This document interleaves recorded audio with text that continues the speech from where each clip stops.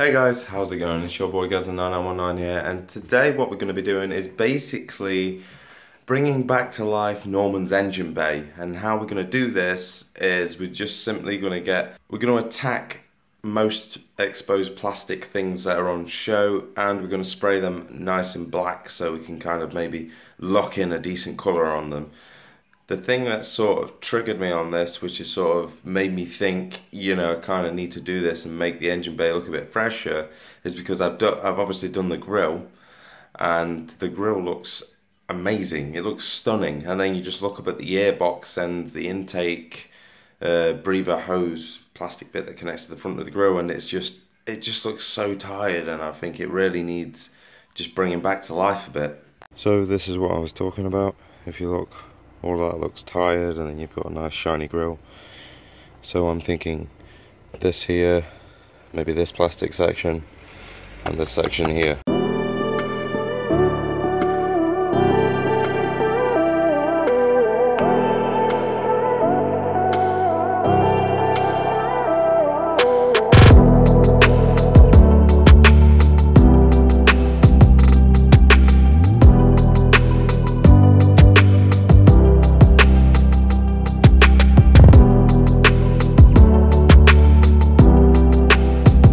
So here's the airbox.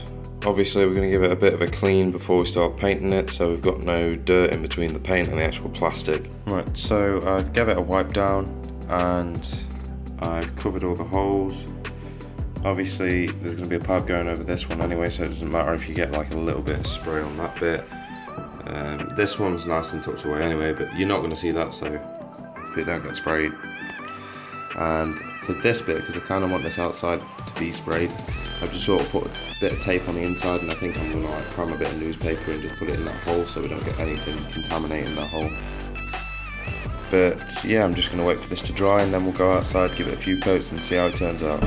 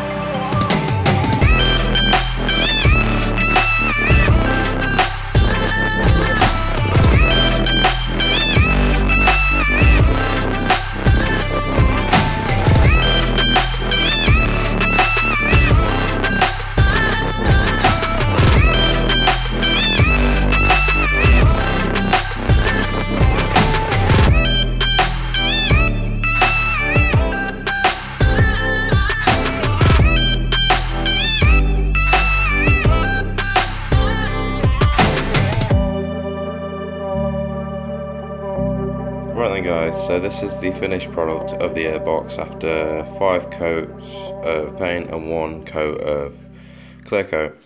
And if I have to be honest, the result isn't actually that good, I don't think. I know you guys said to use a coat of primer beforehand, and you know, I really should have done that, but the reason I was stubborn behind doing it just the paint and the clear coat is because on the grill I put 3 coats of paint, 1 coat of clear coat, and that worked out fine. It's withstanded through rain, withstanded washers, withstanded extreme heat, and it hasn't peeled or anything like that. So I think it could just be to do with, like, this is more like a coarse plastic, whereas the grill's sort of more of a smooth plastic.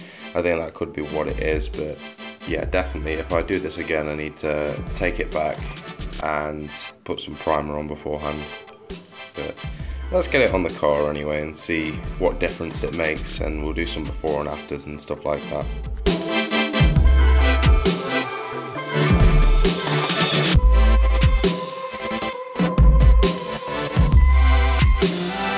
So now it's back in the engine bay. It just seemed to match the grille a bit better, but like I said, there are a few other steps that I could have taken, and obviously this thing is next to get the treatment.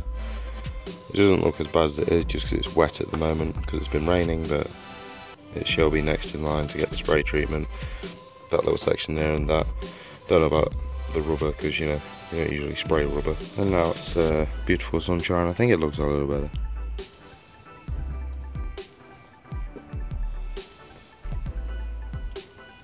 Don't think the rain did it any justice.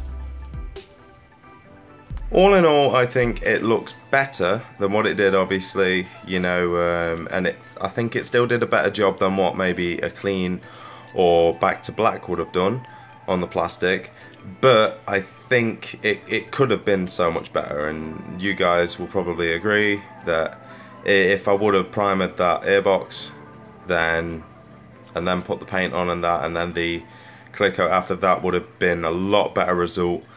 But like I said, I just got overconfident because I did the grill and I thought, yeah, this will look nice, and because it's a more coarser plastic, I guess that's why it didn't work so well. But we'll see. I'm gonna do exactly the same on the little air intake pipe, like I said, because that's like a really smooth plastic, and it's like basically the same sort of plastic as what the grill is, so I think that will work fine with the sort of method I've been using, but it's just for like rougher sort of plastics like that where it won't.